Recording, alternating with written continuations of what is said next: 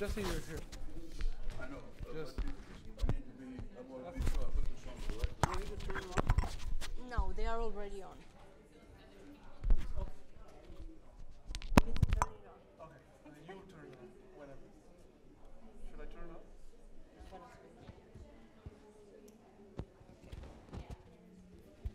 Do you know how to put it in your phone? Yes, no.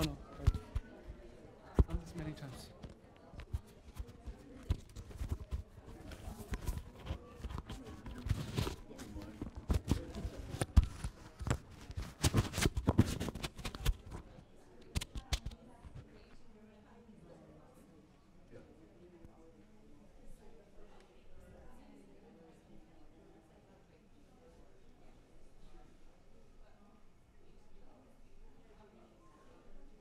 So it's, I don't need to do it.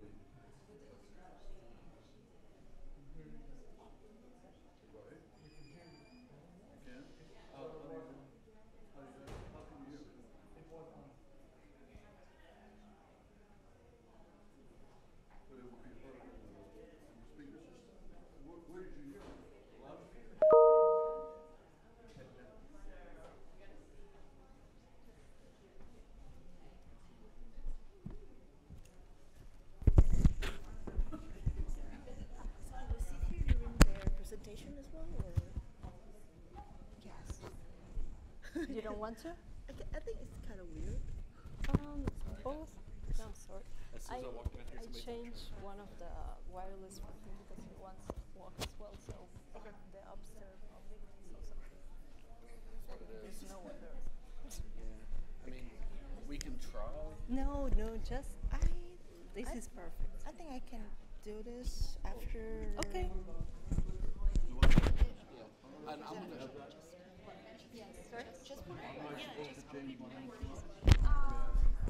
Okay. And I just. Okay.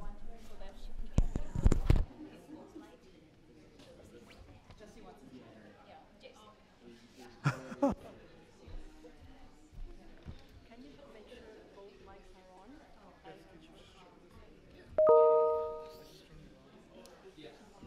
Talk now? Hello? Hello? Yeah? You might want to move it just a little bit more out. Okay.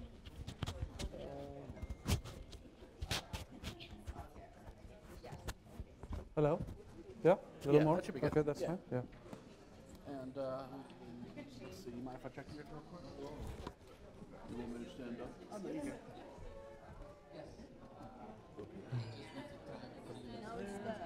All right. All right, yeah. Talk for me. Testing 1, 2, 3, 4. Perfect. Okay. All right. I'm going to mute the mics upstairs, and I'm going to cut them back on once we begin the program. So. All right. Thank you.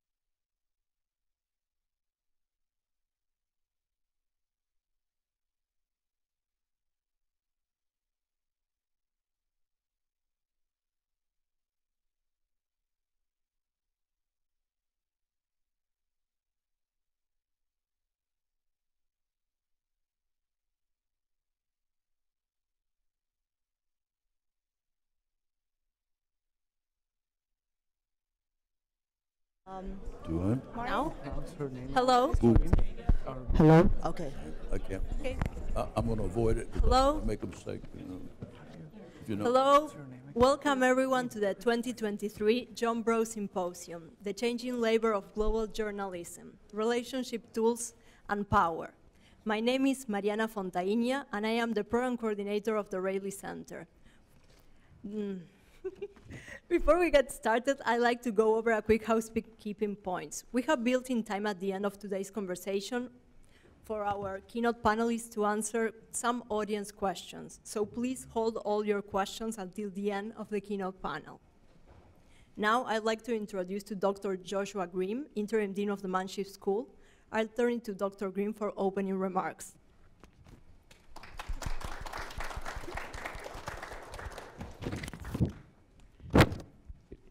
Thank you, Mariana, for that introduction. Good afternoon, everyone. It's my pleasure, on behalf of the Manship School, to welcome you to the John Breaux Symposium for 2023. As Mariana mentioned, my name is Josh Grimm, and I am the Interim Dean here at the Manship School of Mass Communication. This symposium aims to push the boundaries of debate around an aspect of media, politics, and public policy. Today, we will hear from experts in global journalism as we work to generate new empirical and theoretical insights to aid practitioners and scholars in their future work. That many of you have willingly traveled so long and so far to be here serves as a reminder to us all of how important our work in global journalism is. And with that, I'd like to turn things over to the director of the Rayleigh Center, Dr. Janae Slocum. All right. Thanks, Dr. Grimm. So many things to hold. All right. So, before we get started, first I'd like to express my great appreciation for everyone who helped to bring this event together. It's a true testament to teamwork that brought this event together today, and it demonstrates just how successful we can be when we do that.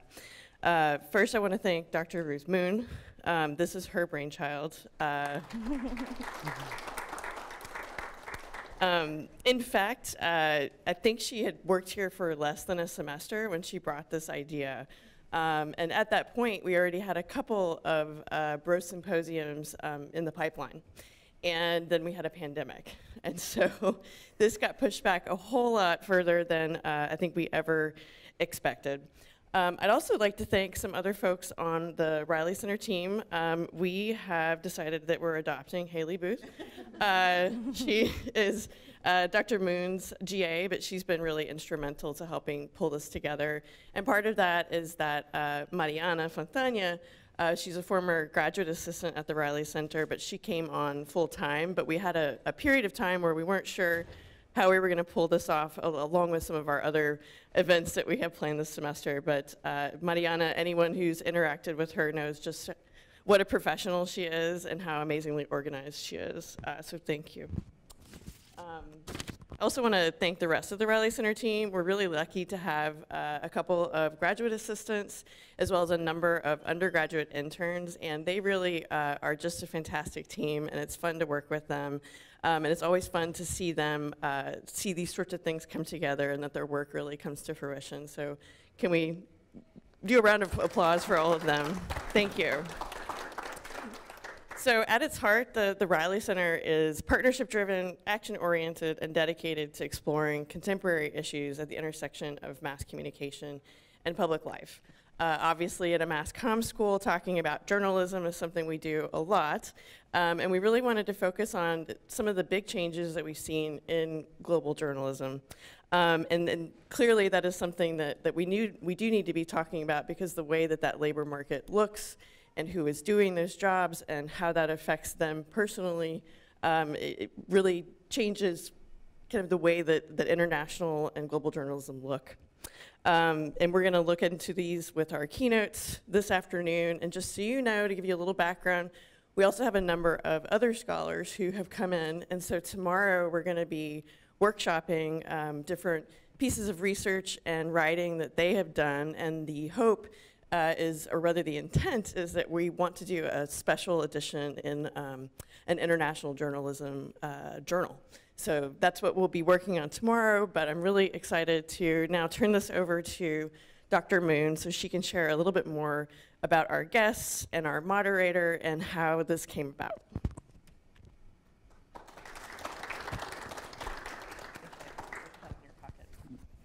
What is it? Dr. Slocum?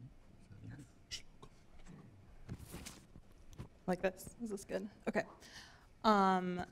Hi, everyone. Thanks, Janae. So we're here today. I'm going to move so I'm not standing in front of the people I'm introducing. So we're here today to hear from two people with a deep bench of experience in global journalism. They have done foreign correspondence and other sorts of global storytelling dating back to the 1960s. These folks are here to start a conversation about the challenges and opportunities of global journalism work and how that work has changed over the past 60 years. Tomorrow, a group of expert researchers will use this discussion to incorporate professional experiences and needs into their own projects. And this year's symposium is designed to help researchers stay connected to the real-world challenges that global journalists face today. So I'm going to introduce our keynote panelists. First, we have award-winning global journalist Jesse Lewis, Jr., who has over 40 years of experience in journalism, diplomacy, public affairs, and crisis management. Our second keynote panelist today is journalist and award-winning author Dr. Anjan Sundaram. He has reported as a freelancer for the Associated Press and the New York Times, reporting on conflicts from the Central African Republic and other places. And his two current books, Stringer and Bad News, are perhaps very soon going to be on sale at the LSU bookstore. They're supposed to be in now, but I don't think they're in quite yet, but you can go pick them up soon. And next month, Dr. Sundaram is releasing his new memoir, Break Up. Yes. So be sure to check it out. And then finally, we're pleased to have Uyen Diep as today's moderator. Uyen is a PhD student in the Manship School and a foreign correspondent herself. She covers US affairs for Thanh Nien newspaper in Vietnam and reporting ASEAN, a Thailand-based project. So Uyen, I'll turn it over to you to guide our discussion. Okay, thank you so much. So now please welcome the presentation from Mr. Jesse Lewis. Jesse Lewis. Yes. Thank you. Great. Thank you. Thank you, ladies and gentlemen. I'd like to extend my thanks to Professor Slocum, Dr. Moon, and to Jinx, Professor Jinx Broussard, who made this possible, and to recognize my daughter who flew all the way from New York just to hear her daddy speak. This afternoon, this is quite a privilege for me. I'm 85 years old, and I started as a journalist in Beirut in 1960. It was a startup newspaper. I was quite young, and I went to Beirut to study Arabic, and it turned out to be one of the best decisions I've ever made. So, I'm pleased to be here this afternoon. I'm going to use the slides as prompts, not read them, because I'm too far away to read it, and I'm not looking in the right direction anyway. But I'm going to talk about how things have changed. Of course, in the old days, it was a smoke signal. And the next image is a telegraph set. When I was in Jordan as a reporter during the Six-Day War in 1967, the Reuters office used it wasn't quite the same, but it was a telegraph to send stories back to their headquarters in London. And of course, when I started as a journalist at the Washington Post, they used teletype machines. I mean, there were no such things as dial-up telephones and computers. I mean, word processors. It was way before even Wang. I don't know how many of you remember Wang. Maybe one or two of us do. I'm not going to look in any particular direction. and then, of course, we used mobile phones. I mean, right now, there could be an event, and phones would beep. It was a movie, I think, with Morgan Freeman. There was some event, and all the phones in this black tie dinner went off, and everybody left the room. Maybe you can remember the movie. But, the media has what started back in the day when people were sort of chipping stones, and then hieroglyphics, and then I put a picture of the local paper, The Advocate, rather than the New York Times, because I'm not in New York now, and then television, and then, of course, using your mobile phones. It's the new media. It's the new media. So people like me who used to send stories back from Jordan or Egypt or from Saigon, Ho Chi Minh City, it's all the past, These are the topics I'm going to discuss.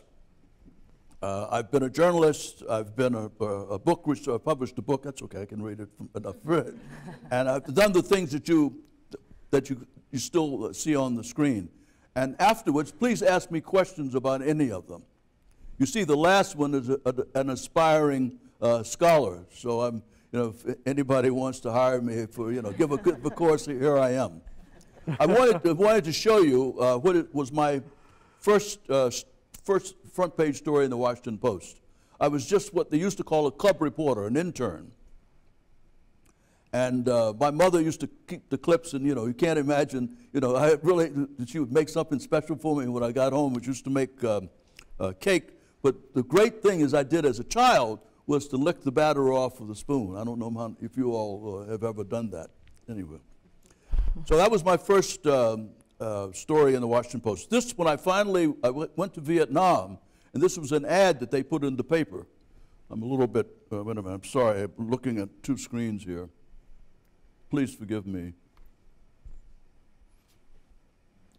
I went to Vietnam as a reporter, as the second person in the Bureau to report about the black GI, the African American soldier, this black American Air Force pilot and people, as well as the Navy, as well as the Marines.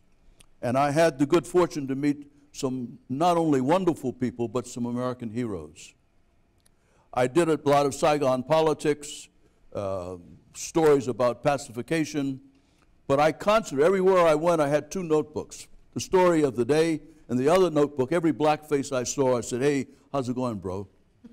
And I wrote down their stories, what they wanted to do, how they felt being there. And in Vietnam, we black Americans, maybe 11, 12%, they were 30% of the casualties. And the dynamic was that you take a kid from Baton Rouge or New York, they wanted to show their toughness, and they would volunteer for the dangerous long-range patrols. They called them LRPs. And they would go dig a hole in the ground, eat from a can, and if there was an edible snake, they'd do that to try to intercept, to go behind enemy lines to pursue the war. And they did most of the dying.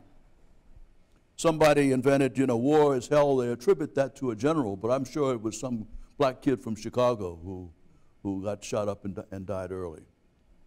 Anyway, that was a break for me. Maybe you can do it, because I don't want to really turn around. One of the stories that I did, I flew in the back seat of a Phantom F-4 aircraft. At the time, that was the hottest plane in the American inventory. How many of you saw Top Gun 1 or the second Top Gun Maverick? Well, you're looking at the real deal there. This guy, when he walked into a room, he exuded South Carolina. He was about 6'4", and it turned out, he was from Baltimore, just up the road from Washington, where I grew up. But we went to the same camp as kids. There was a 4 or 5 year difference in our age. But when I met him, it turned out we both went to Camp Atwater.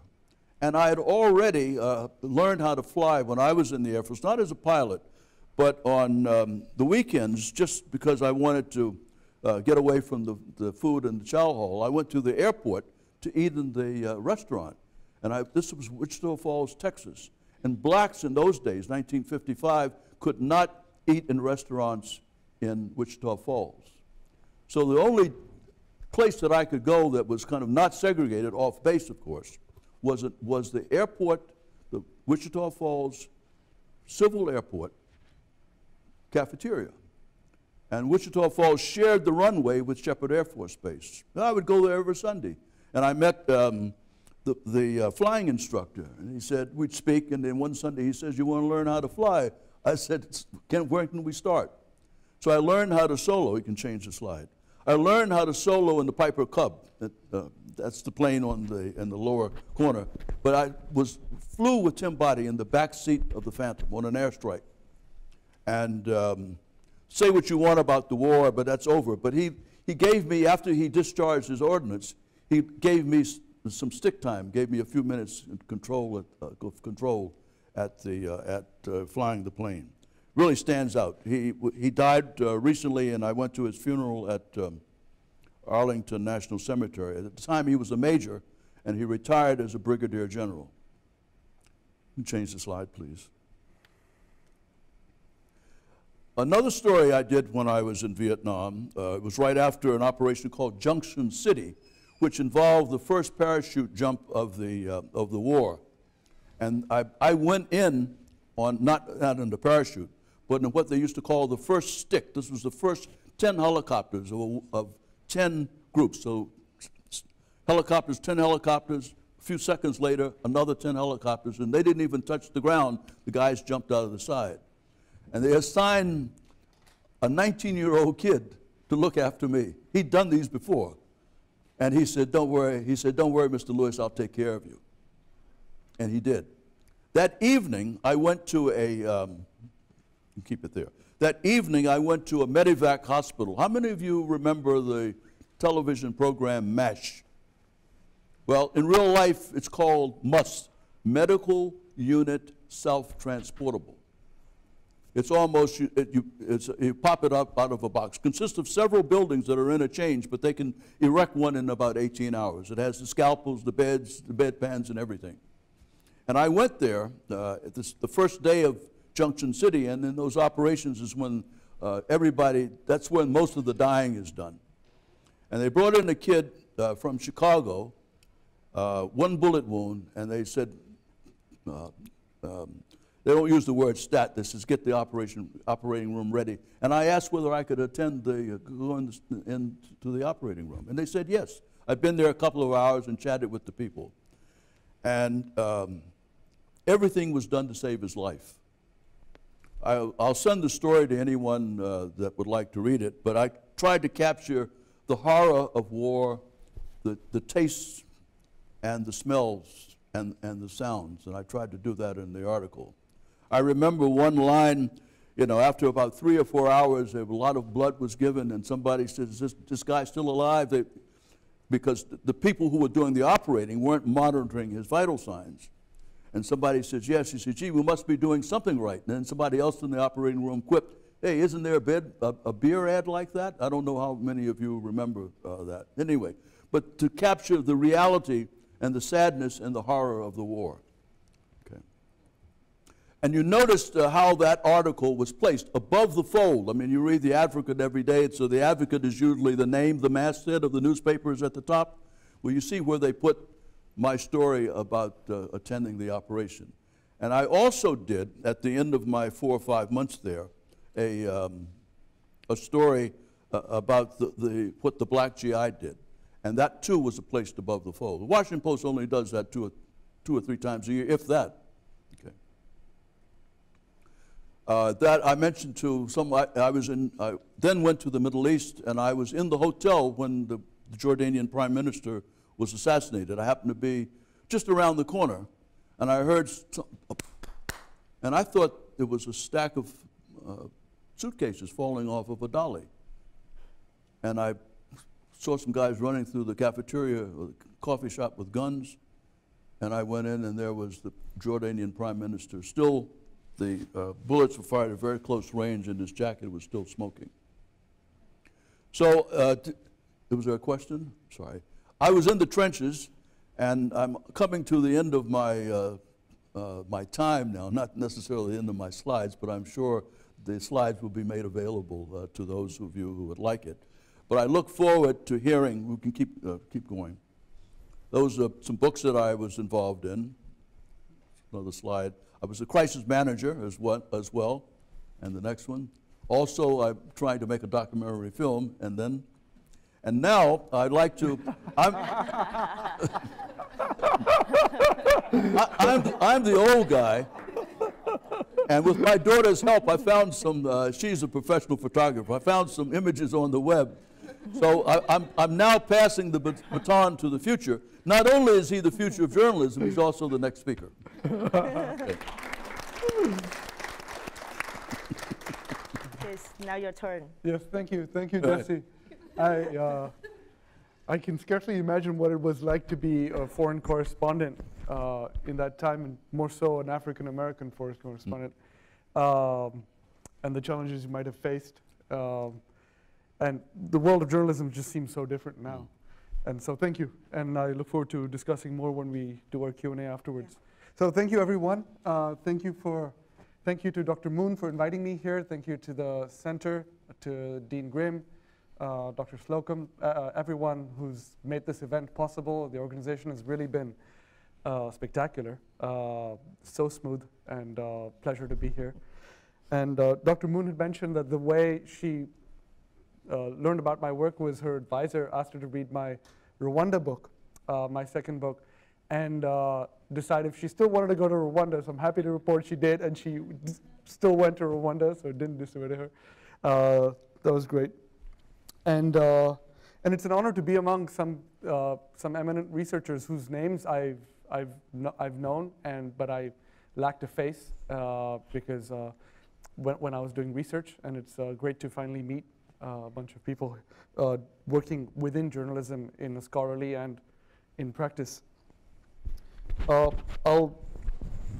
structure my talk in 3 sections. So I'll quickly describe I'm the author of 3 memoirs of journalism, so I'll quickly describe those.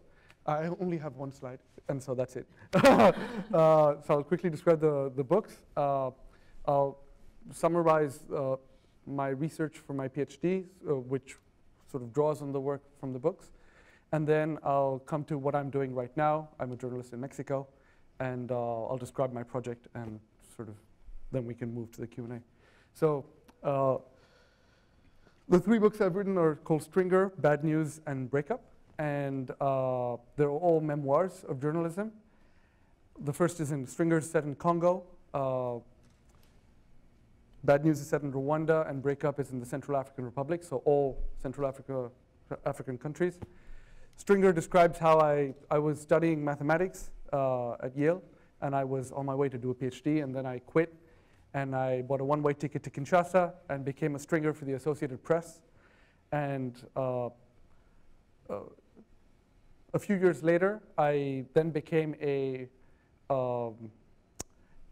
journalism trainer in Rwanda, training about a class of 12 journalists, Rwandan journalists, print journalists, who were taken out by the Rwandan government one by one, so shot dead, imprisoned, forced to flee Rwanda.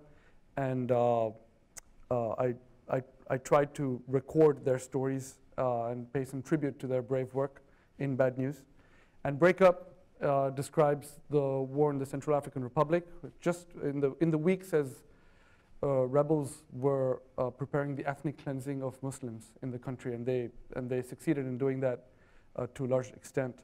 And I happened to travel through the country with a colleague from Human Rights Watch just in the weeks preceding that. It's quite rare to report on a place just before as genocide or ethnic cleansing is being prepared. Usually journalists arrive late or never. And there's a reason I chose to write all 3 books as memoirs, which is kind of odd and rare as journalists. Often I like to report on situations that are remote and underreported in my understanding of situations. And so the first story, the impulse for going to Congo and writing that book in the first person was to tell some of the stories from the war there, which even though 4 or 5 or 6 million people have died in that war, you don't find it on the front page of newspapers.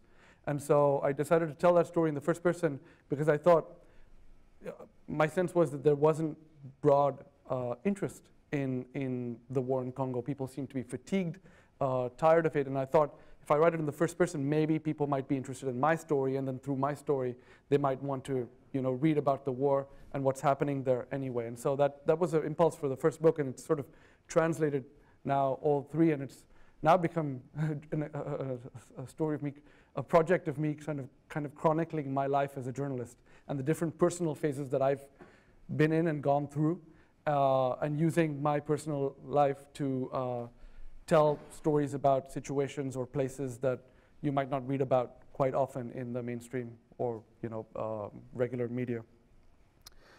And this has sort of led to some particular choices, and we can explore that more maybe in the Q&A. I think it's interesting that this conference is about labor and journalism because all 3 books touch on different aspects of labor, and this was the subject of my PhD.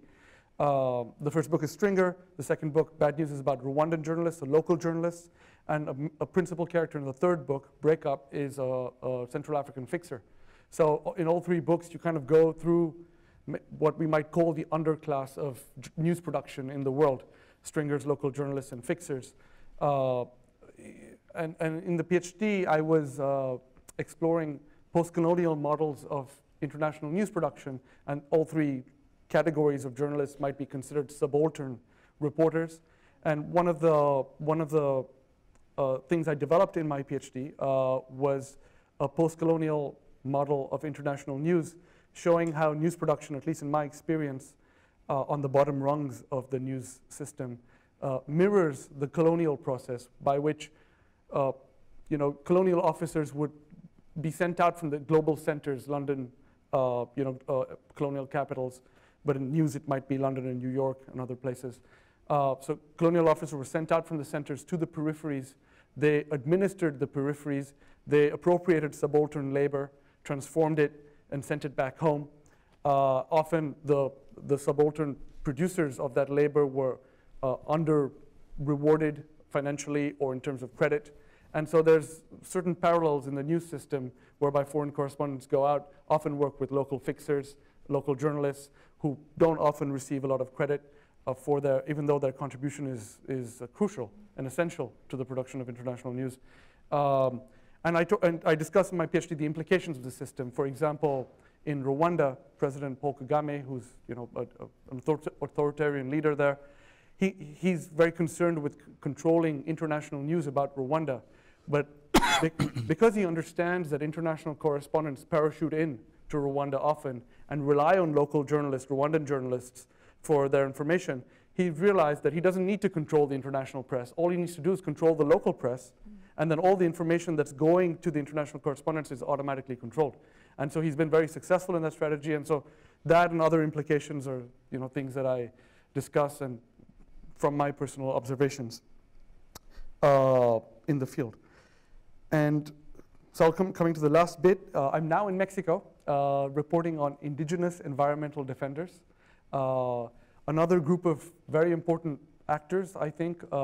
Indigenous people worldwide make up about 5% of our population, but they protect about 80% of our biodiversity. And in this age with climate change, they're particularly important to protect the remnants, the last remaining pristine ecosystems that we have. However, they receive very little attention and protection, partly because of poverty, because they're in remote areas, and also because of historical racism. And so in Mexico, it's quite rare. Mexico is the most dangerous country in the world for environmental defenders, 54 killed in 2021. And it's quite rare to see them mentioned in the national press at all. And so I've begun a project with a Mexican reporter, and last month we went out on our first road trip, and we went to a few sites interviewing and meeting some of these incredibly brave and inspiring environmental defenders, and recording their stories. And we just published our first piece in the LA Times about the work that they do. And we're hoping that this project will expand. We're going to different areas. And I just wanted to mention also that we're in the sort of conception phase of this project. So if anybody here would be interested in collaborating in some way, academically or practically, we're absolutely in the phase where we're open to collaborations and looking, to share as much as we can. Interestingly, in terms of labor, since that's the topic of our conference, we were wondering, Raphael and I, we were traveling on our last road trip, and we were wondering how we would fund these trips in our project. And he had an idea in the middle of one of our trips. He was like, why don't you share, or we each share what we make, what we earn from our stories from these trips equally? And I thought that was quite a bold proposition, because he's a Mexican journalist and he's publishing mostly in Mexico. And one of the major national newspapers, Reforma, offered him $20 for a 2,000-word story.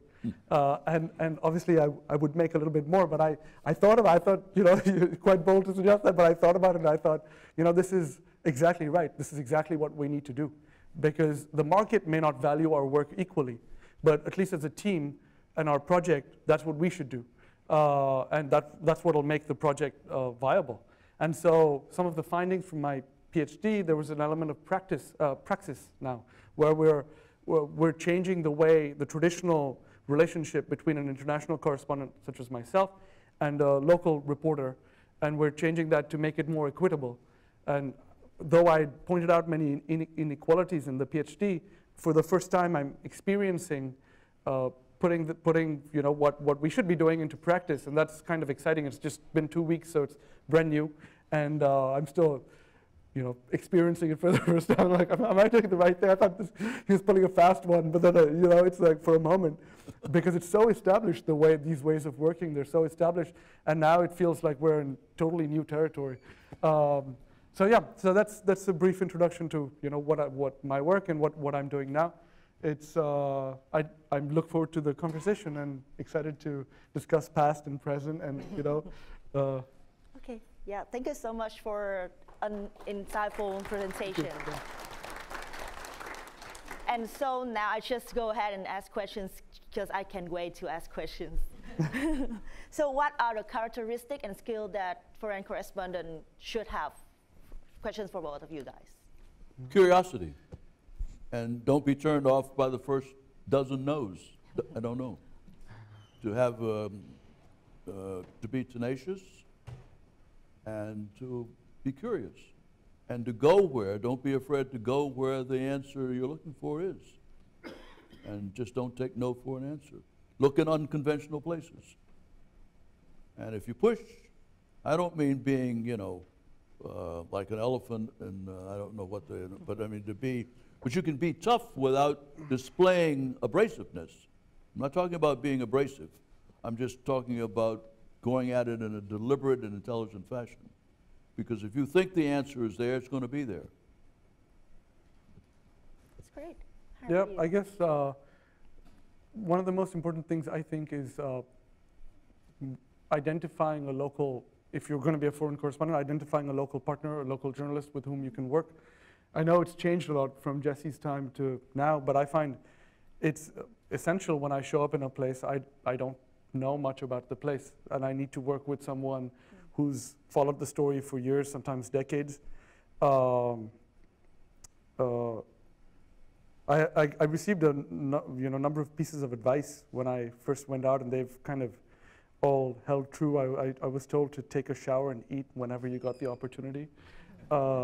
I was also told just be persistent. I remember my first AP editor, I just kept calling him, kept writing to him, and just didn't take no for an answer. And he would tell me, Anjan, I don't have time to tell you why I'm not publishing your story. You know, I'm handling 23 countries, I'm receiving copy in French and bad English, and I need to do all this research. I don't have time to talk to you, but I just kept calling him. And eventually he's like, all right, I'll explain to you, and that's how I got my education. That's interesting. So what are the challenges of being a foreign correspondent in foreign countries, and sometimes you need to change places? Well, I was fortunate as working as a foreign correspondent as contrasted being with a journalist for a local newspaper in Lebanon. I went to the Middle East to study Arabic. I had already taken Arabic in America, and I went to improve it. So my job at the newspaper, quite apart from the journalism part, was being a sort of an interpreter, a translator, if you would, between the newsroom and the press room and the typesetters.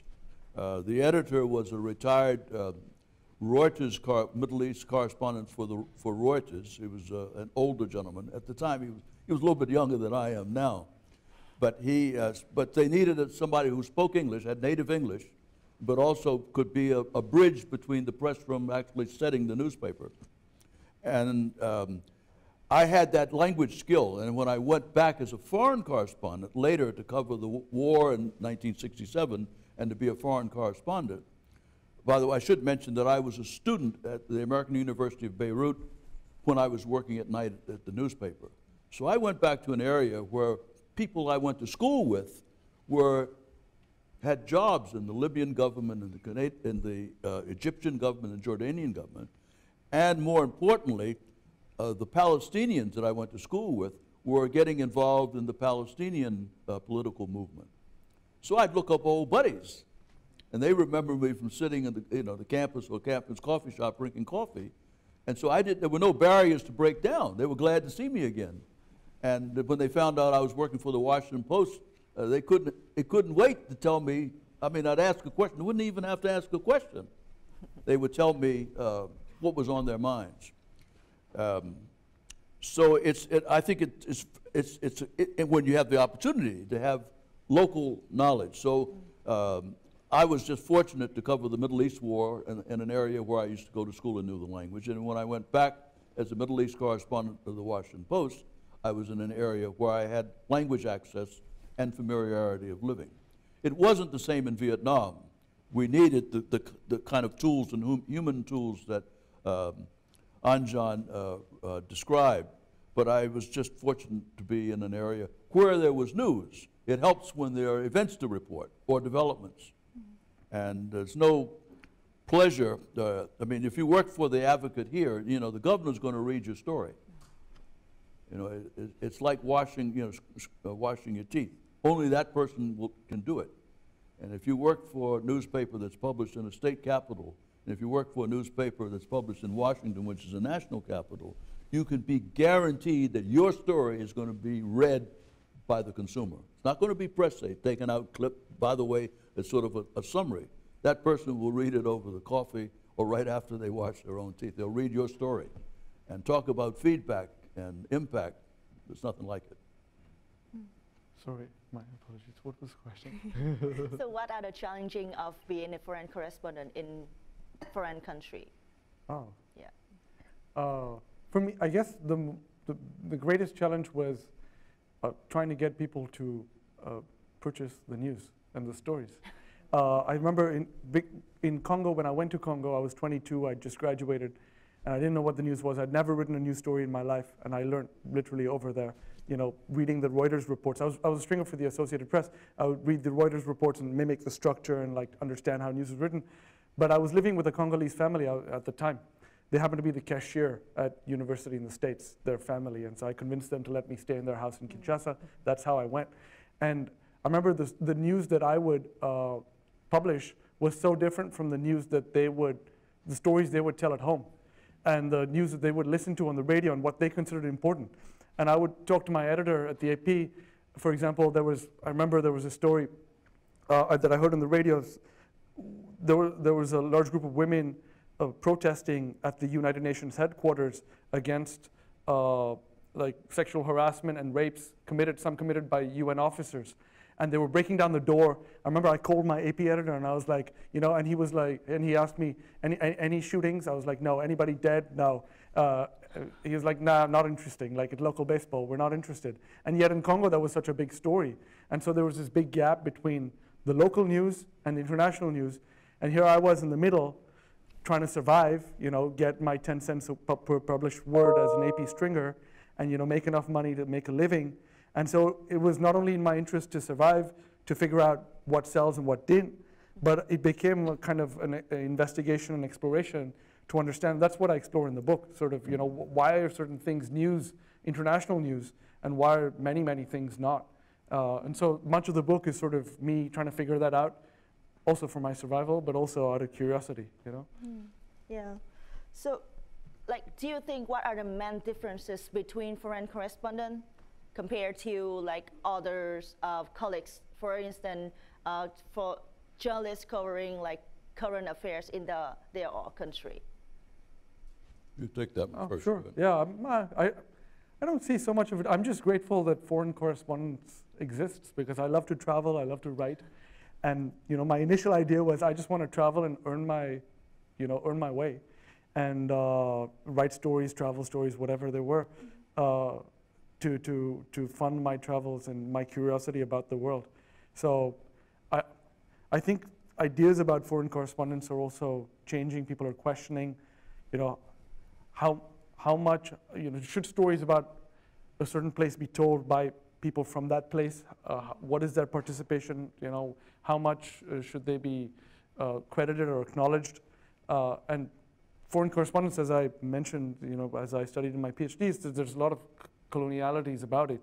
And so I think it's evolving, I think in a good direction, but I'm just grateful that it exists as a profession, as a possibility that, you know, helped me get out and see the world and satisfy my curiosities until today. Even in Mexico, I moved from reporting on human rights, situations in wars and dictatorships in Central Africa. Now I'm reporting from the environmental front lines, which I think, in my opinion, is the most important front line facing our society today.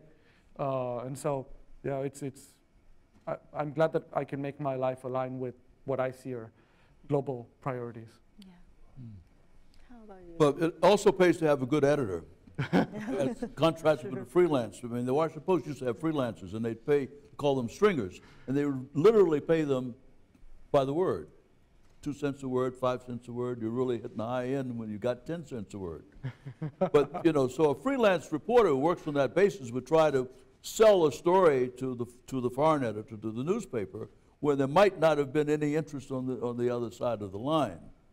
But when you were a foreign correspondent staff, you always had to justify your existence, because you're out in the Middle East, or in Cairo, or in Kuwait, or down in Dubai, in the old days in Dubai. And you had to justify that you were there. You didn't get an increase in pay if you wrote a story or not, but you had to justify your existence. And you often would be reminded of that. But the editors play a very keen role. They will give you indications. They will say, why don't you write a story about that? Because they have the view in Washington. Yeah. And it's a view you wouldn't have had in the old days because there was no CNN. So the editors back home in Washington, particularly in Washington, they have their pulse on what is important. And often things would happen that are apparently important enough to go and write a story, to travel to Cairo, for example, or to go down to Amman, Jordan. So it was a partnership between the foreign editors, the newspapers, the people back in Washington, and the person in the field. And it was always that interchange. But often you didn't have to wait, because in those days there were no direct dial phones. And I remember once there was an attempt to overthrow King Hassan. He's long gone, but he was the king of Morocco. Well, I didn't wait to get instructions to go from Beirut to Rabat. I had to fly through Paris. I was there by evening, and they were so glad that I was there. I mean, I told them I was going, but there was no time for feedback. No time for somebody to tell, well, don't go, don't bother. But they were glad that I was there. And each of the stories I wrote I was there about a week, all the stories I wrote, front page. Anyway. So your answer and your last answer make me feel like, how can we convince our editors to get interest in our local views at that time? Is that a question for me? For both of you. You go, you take it. How do you convince editors? I wish I knew. Because you find it interesting, but probably your editors, like half of the earth, don't know about that. What surprises me is that, in my experience and even other environmental reporters I've met, everyone talks about how hard it is to publish stories about the environment. Somehow the environment is somehow sort of still, pigeonholed in some nature or something like that, and so scientific nature. Yes, exactly, and so somehow nature and society, that link hasn't percolated through the press and editors apparently, and there's still a lot of tension. I remember I wrote a piece in 2015 from Argentina, from this toxic, polluted town. I went and stayed there for 2 weeks, and cancer rates there were through the roof. There were toxic pools of effluent all over the roads. People's pets were dying, and I couldn't find a publisher for that story. And the one editor who was kind of interested said, pollution is not the same as climate change. And there seemed to be it's still so nascent that it was hard to persuade her that industrial pollution is symbolic of our relationship with the environment, and climate change is just another symptom of that. And so she wasn't having it at all. And that piece is still not published, and but I found an editor, and so I'm hoping that the New York Review of Books will publish it in the months to come, because we've been working on it. But it's crazy. Like, some of these stories I've been working on for 7 or 8 years. Yeah. which is also interesting. You know, I go back and I follow the characters 5 years later, and I'm asking them now because the editors ask me all these questions. I'm like, you know, what's happened? What's happened to them? Some of their children have passed away. You know, people, their relatives have developed cancer also from the situation. So it's an ongoing. It's interesting to follow the story over the long term. But I think for me, there's certain pleasure and meaning when I see that editors aren't interested. That tells me that there's a story, and that I need to work on this. And often I have to fund these things myself, which comes with its own set of challenges. But that's part of the work that I feel particularly excited about doing. Okay. What do you think? Well, remember now, I worked at a different era. In the environment, there was very little interest in the environment. I was in an area of the world, in areas of the world, that would have been front page news whether I would have been there or not. And I just happened to be there, and I reported it for my publication. So in a way, I was going to say I was lucky, but you know, I was there when it happened. I was in the room when it happened, I think is a phrase you see sometimes used. So my work was cut out for me just by the natural flow of events. I was fortunate to be in the Middle East to watch the development of the Palestinian movement, which I believe is still an impediment to peace in the Middle East, or resolving that issue. A lot of the other issues have been resolved. I was in Vietnam after the war, many years later, and there wasn't an echo of bitterness, or I couldn't have been greeted more warmly at the airport or in the Caravel Hotel where I stayed then. I stayed it again. I won't say it wasn't like the war never happened, but it was just remarkable to what happened in that country, the war, that there was no acrimony, there was no sullenness or rudeness when I went through customs and immigration. It was, you know, welcome to Vietnam. That had already been reported when John McCain went back, as you might remember before. But, you know, the times change, and ruptures heal. I think that's what the good Lord intended to happen. Anyway. Yeah. So now that we can access to local news online, so do we still need foreign correspondent?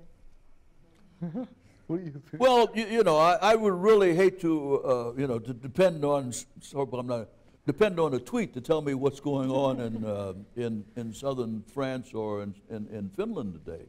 I mean, the issues are too complex to compress to 25 words or less.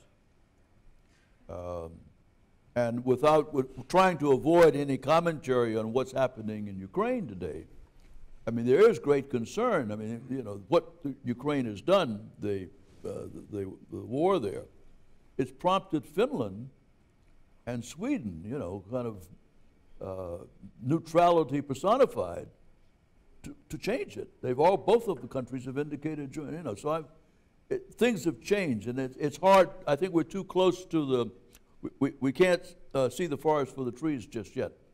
I know there's a lot of, and even, I don't really know what's the next steps for journalism. It's in good hands, though. But you know, I'm now interested in writing my memoirs and passing some nuggets on to my children and grandchildren, and perhaps to some of the people in this room. Yeah. What do you think? What do I think? I hope foreign correspondence grows. I think it needs to grow. I think it's unfortunately been a staple more in Western countries, and I think it needs to grow in the global South. It's, for me, crazy that, you know, I'm in the Central African Republic, and for Nigerians to read my story from the Central African Republic, the news needs to go from the Central African Republic to London, and then come to them. And so they don't have, and Nigeria has money. You know, it's a wealthy economy. They have the resources to fund journalists. They don't. And the same for India and, you know, say Bangladesh. Indians are reading news about Bangladesh from Reuters or from The Guardian. And so we don't, I would like to see it. I think curiosity about the world, about our neighbors, is a good thing. And I don't see enough of it in the global South. And I would like to see, especially countries with, you know, the economies that can do this kind of work, do more of it. I can give you an example comes to mind. You know, I presented a TV show about India called Deciphering India. And after the show, the producer and I, we went to the channel, which was the national channel in Singapore, called Channel News Asia, and we proposed doing Deciphering America. And the editor said, oh, why don't you do Indians in America? And we were like, no, no, we want to do America. And they were like, why don't you do Asian tycoons in America? We're like, no. And then I realized later, when I was doing my PhD, that this has been going on for decades. The commissioner of the channel in Singapore didn't believe we had the moral authority to go as an Asian crew to the US and report on the US, on everything that's happening there. We needed to find a niche and find our place. And I think that's just terribly sad. I think we should come to, it needs to grow. To answer your question, foreign correspondence needs to grow and evolve and become something that many countries are comfortable doing. Yeah. We'll talk about the future of foreign correspondence later, but I have a question direct to Mr. Lewis. So have been a foreign correspondent for years and received like several awards. So what do you think is the big differences of the foreign correspondent during your time compared to the current state? What it is today? Yeah. Well, I have to guess at what it is today because I don't know. But what it was in my time, what I had to overcome personally, I might mention, if I may, being an African American. Remember in those days we called ourselves Negro and colored, that kind of perished. But being a black correspondent, one of the biggest challenges was the isolation, the ostracism that I experienced from my American colleagues, all of whom were white. I remember when I was in Vietnam, there were a couple of bars that were popular with the Foreign Press Corps. And though these guys, all of them were men, knew me, I'd walk in, they wouldn't speak. And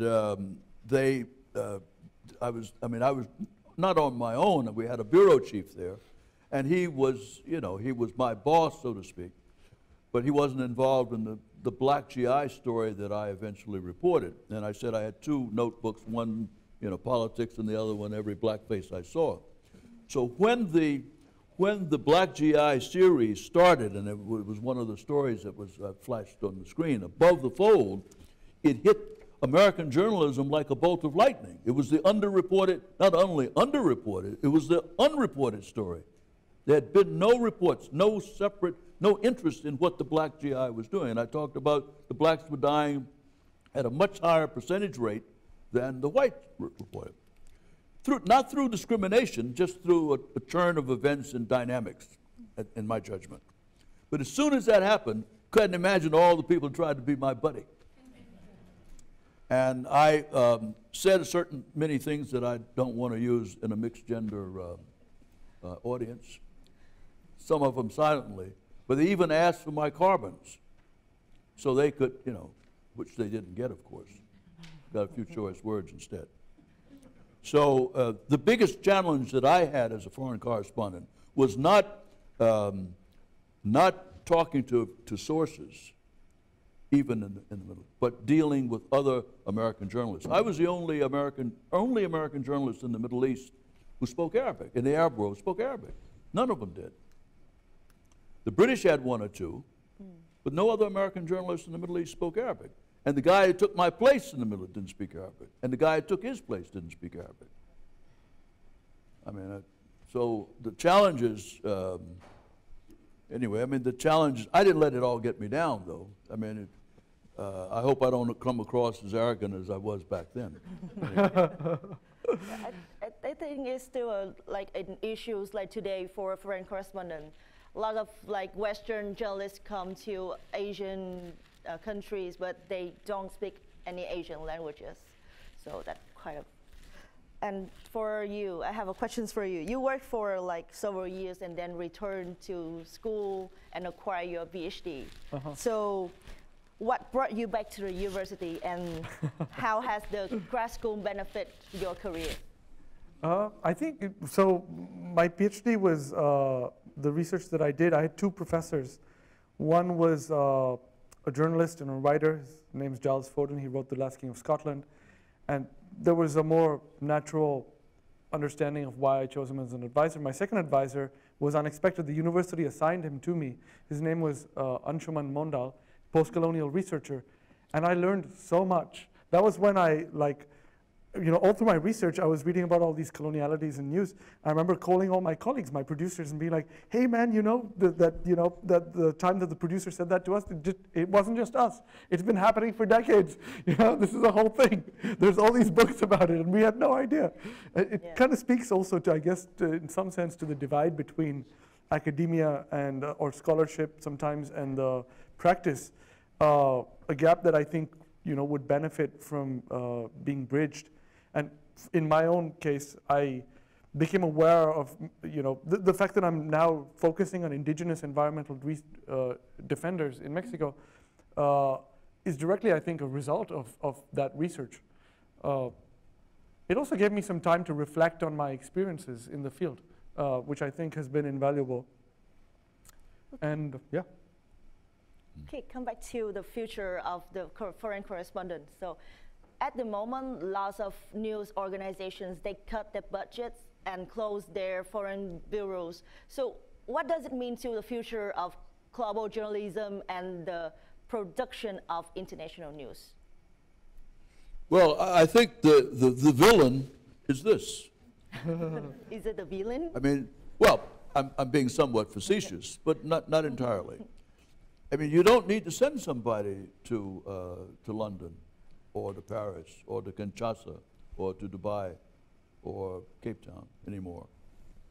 I mean, you can pick and choose from the news production from those countries, and you can run it through your own filter at the newspaper, because most newspapers have foreign people who understand the political dynamics and know the significance of events. And they can run these facts. You have to really decide what is fact and what's not fact. But I think all of that is because of the ease of electronic communication. It's not Twitter as such, but Twitter is certainly is a function of that. So the idea that you send somebody to the Middle East to be your correspondent, only a few news organizations have the muscle, the financial wherewithal to do that anymore. And even fewer once you leave the East Coast. Is there enough readership interest? And it's now measurable. I mean, polls have gotten really sophisticated. There may not be the interest to justify, the level of interest may not justify the expense of sending your own correspondent. That's my response now. I guess I've been interested to see how journalism has moved or is moving in very small steps from a highly competitive industry to now being more collaborative. That's, when I showed up in Congo 15 years ago,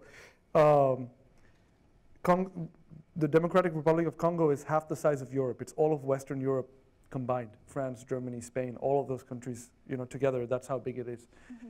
And it's the site of this, very important story. I was the fourth foreign correspondent to show up for all this territory. And I showed up naively thinking, we're all going to collaborate because there's so much news. And there's not enough of us to report it. And I was, unpleasantly surprised to find out that nobody would talk to me, Like none of my colleagues wanted to speak to me because they were afraid I'd steal their story. And, it was so competitive, my editor would call me up and be like, "Why is Reuters getting this before you? And why is the BBC?" And I was like, man, there's so much stuff here happening that's unreported. This seems so petty to focus on whether I'm a few minutes ahead of the Reuters guy or not.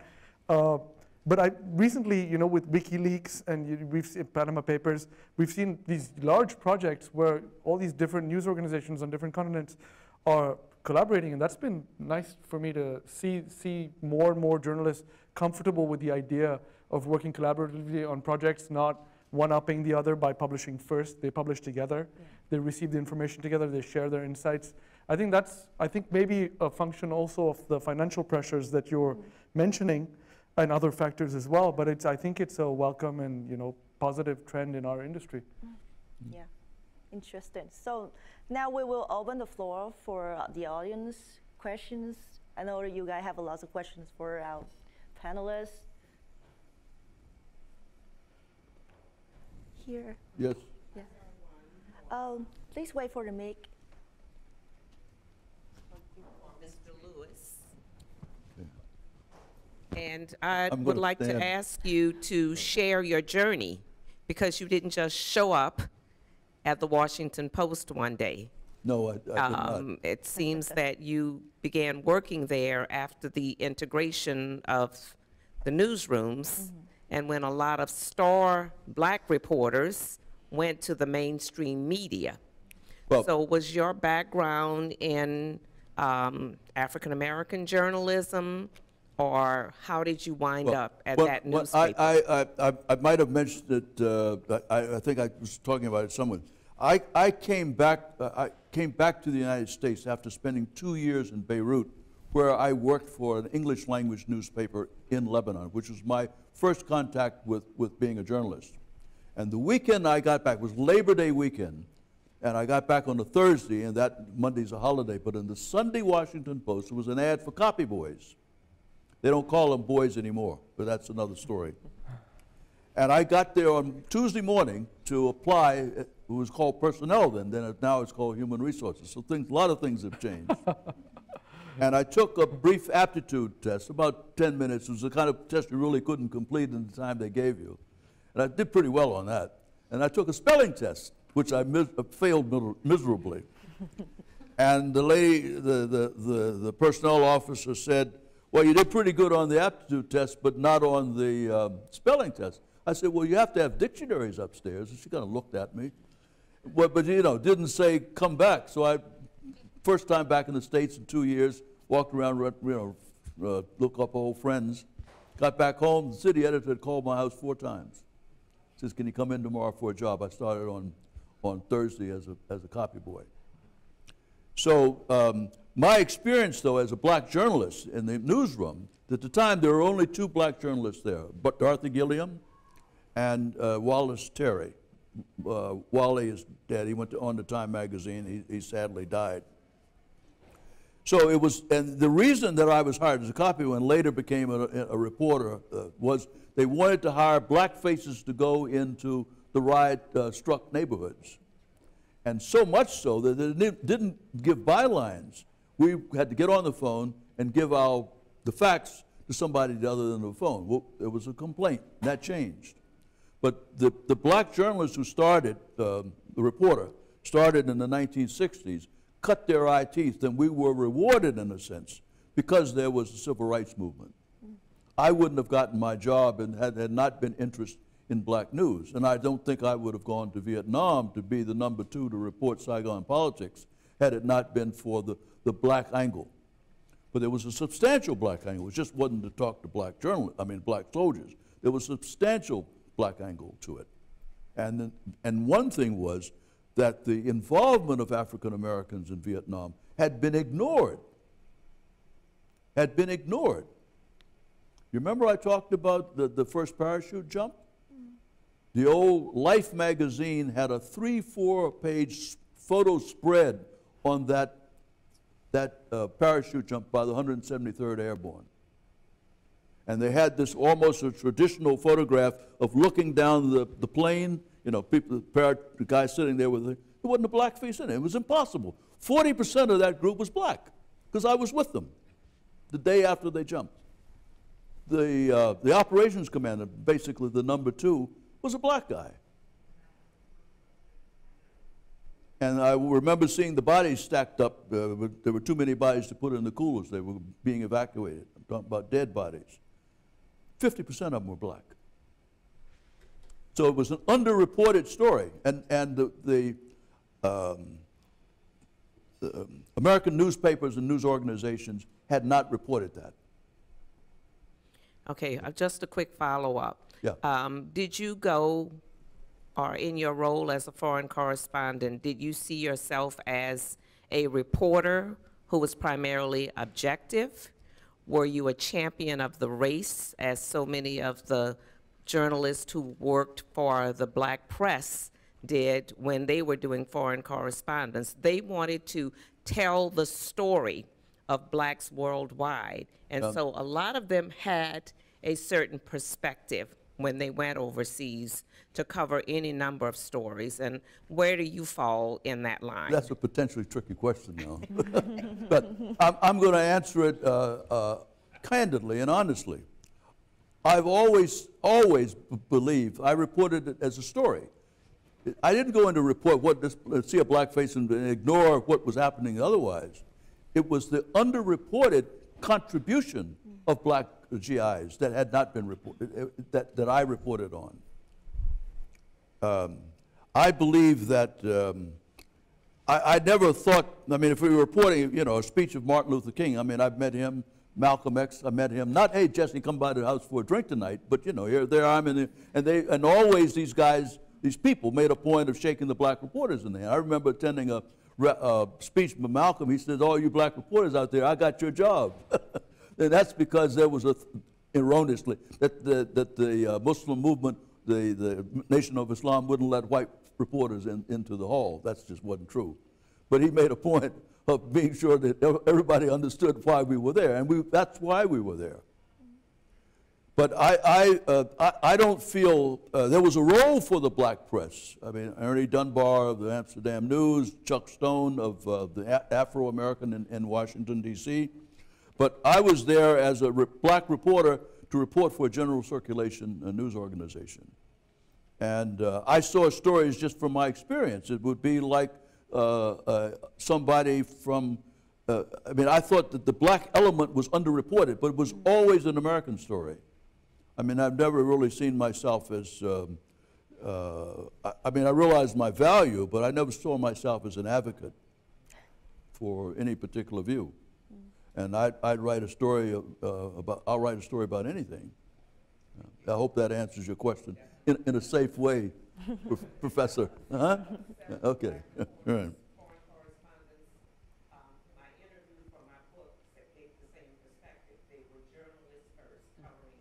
Yeah. While others said, you know what, covering Africa, we're not just going to cover the crime, the chaos, and the killing. We're going to show the other side of Africa. So you fall within the range of those objective journalists who were reporting for mainstream newspapers, and that's what they did also. Yeah, I mean, if I can take a little time, it's an analogy. If you have a woman who is a renal specialist, I don't know, I forget what the term is, you know, she's not going to only be for women. There may be unique feminine issues, but it's not, I mean, I don't know how many women are gynecologists and how many men are, but if you have, say, a woman brain surgeon, I mean, there ain't no difference between a man's brain, I will argue, and they say, and a woman's brain. So, you know, it can't be, maybe in some parts of the world where they don't want male doctors operating on women, but that's changed now. People are people, and, you know, all these barriers are breaking down. You can't imagine the barriers that don't exist now that I remember very clearly and that have impacted on my own personal life and professional life. Yeah, we have another questions over there. Thank you both so much for being here. This has been very informative. I'm really curious, just going along with the theme of the changing labor of global journalism. Jen, I have a question for you.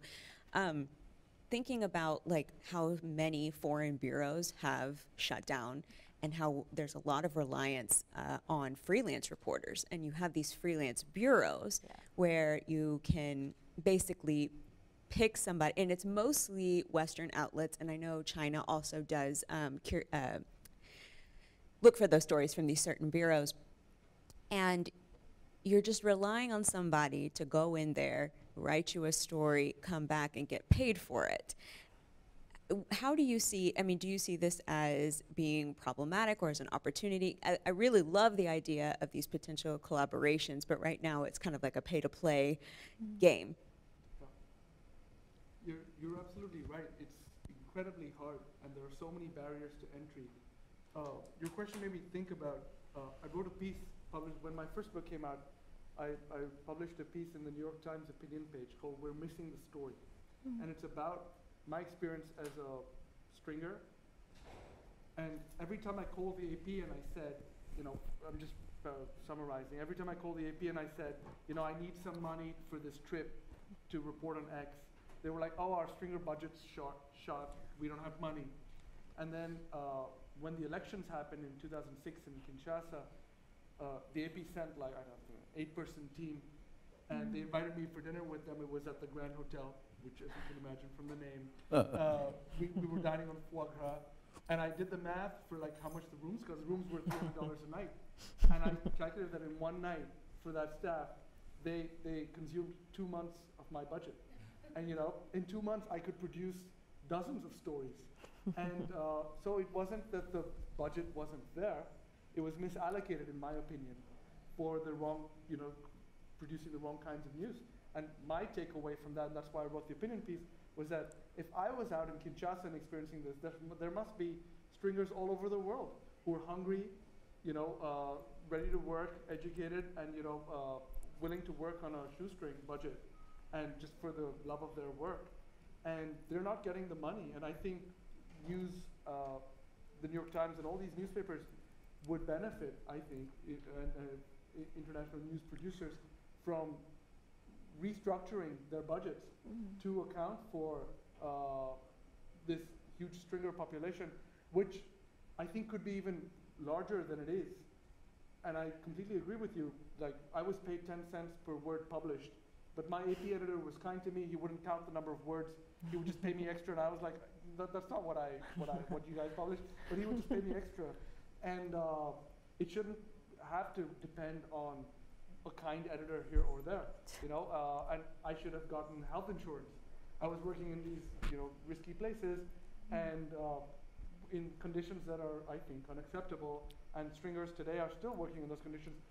Certain things have improved in some ways since what some of the things that have happened in Syria to freelancers and in Iraq with ISIS, and there's been more attention to the conditions of freelance workers.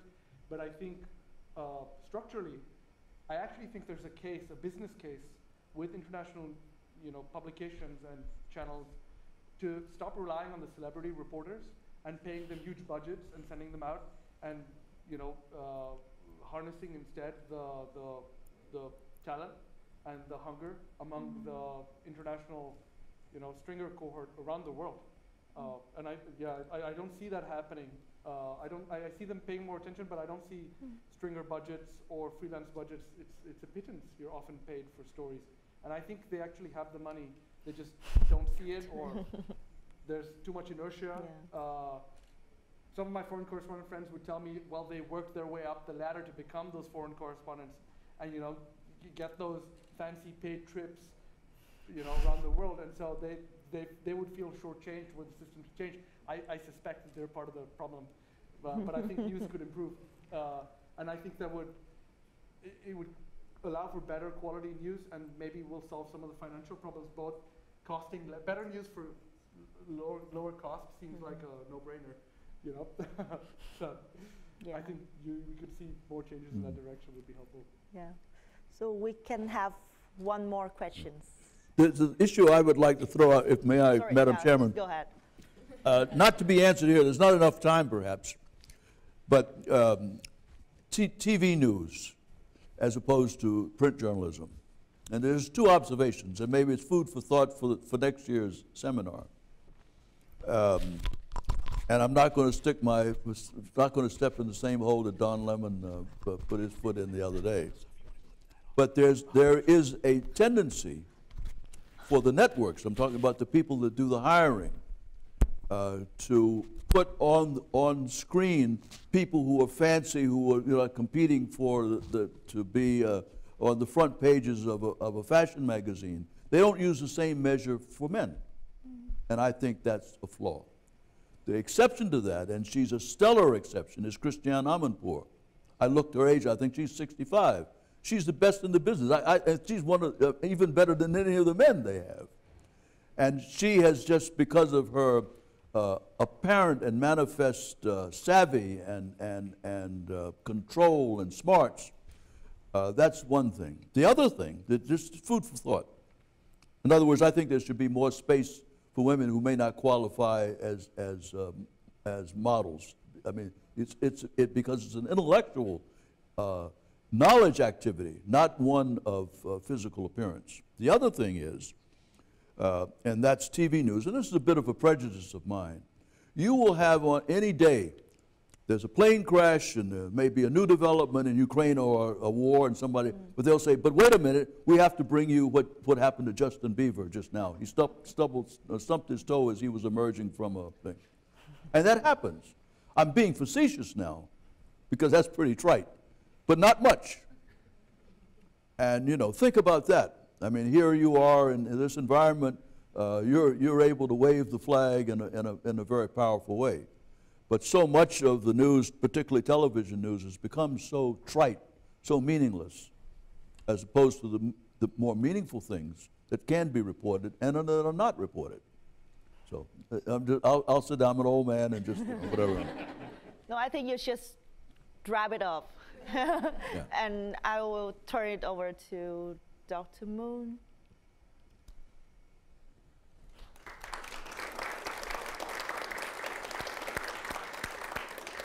Thank you. Thank you so much.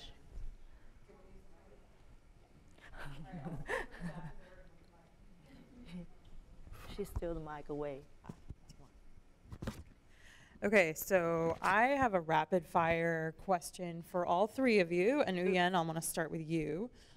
This is tell us one thing that you think students, researchers, and others in the academic community, so basically this audience, should know about the experience of working as a global journalist or storyteller.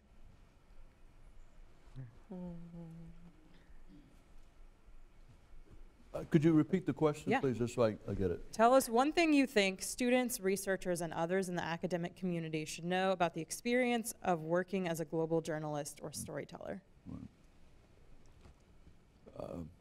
I go first, or who you want to go You first? can definitely go first. Let's go first. The practicality, the nuts and bolts of it. You know, how do you get your story back to where do you go to get the facts for your story?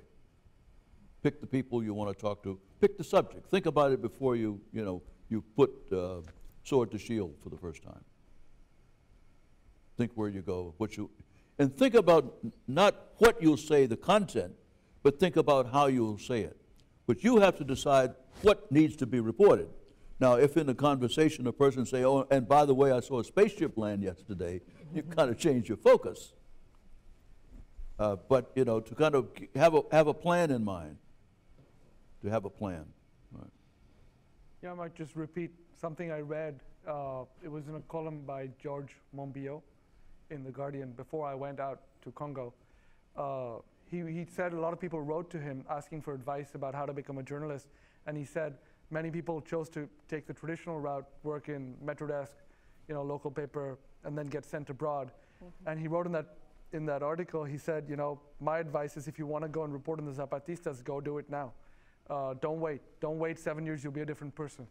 And, you know, your priorities will change, your life will have changed. And that was, it influenced me a lot. I remember thinking it redoubled my sort of confidence and commitment to going out.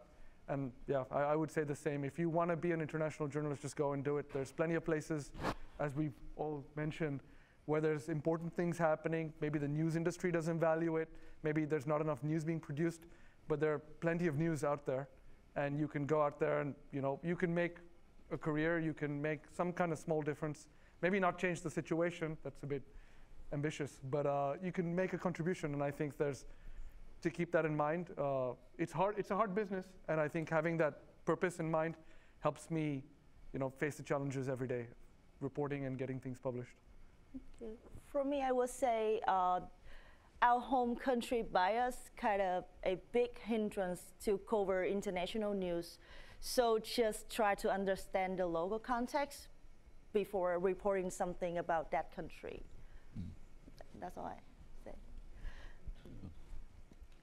Thanks, everyone.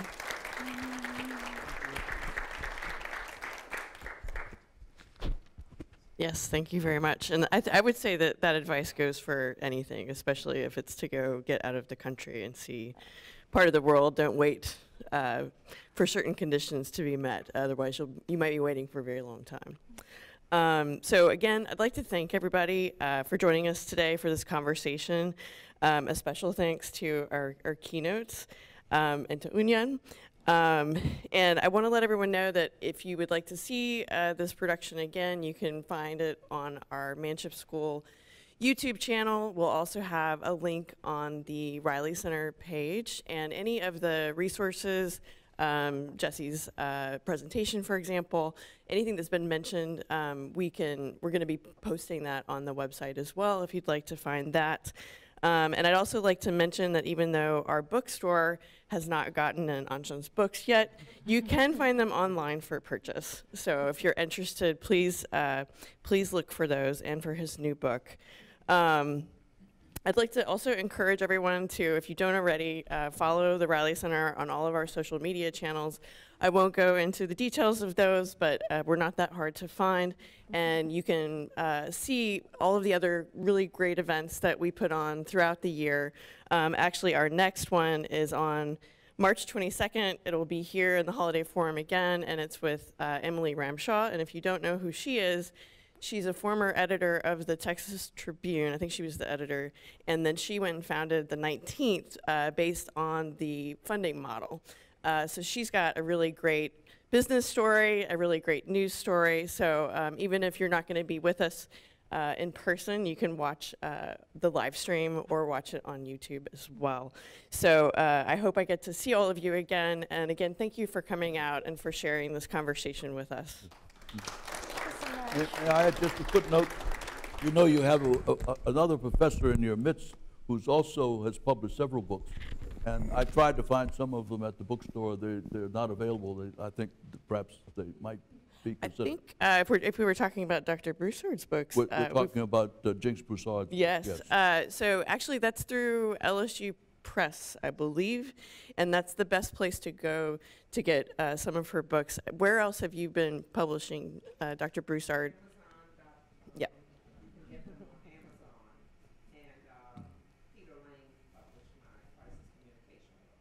Okay. Yes, unfortunately, I don't believe our bookstore does the best job of carrying some of our academic publications, which is unlike some of the other campus bookstores that I have seen, but you can certainly find any of those publications online, and I do encourage you to look for those. And Dr. Broussard's book is an amazing book. I got to read that when I first came back here to work here. So please take a look if you're interested in African American and foreign correspondence. All right, thank you again.